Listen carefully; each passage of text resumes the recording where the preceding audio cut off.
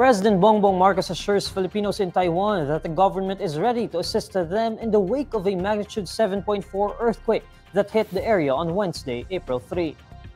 In a post on social media platform X, the president expresses his sympathies to the people of Taiwan as they go through the aftermath of the earthquake.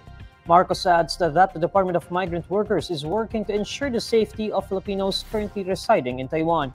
Authorities in Taiwan reported at least 9 people were killed and more than 800 were injured after the powerful earthquake.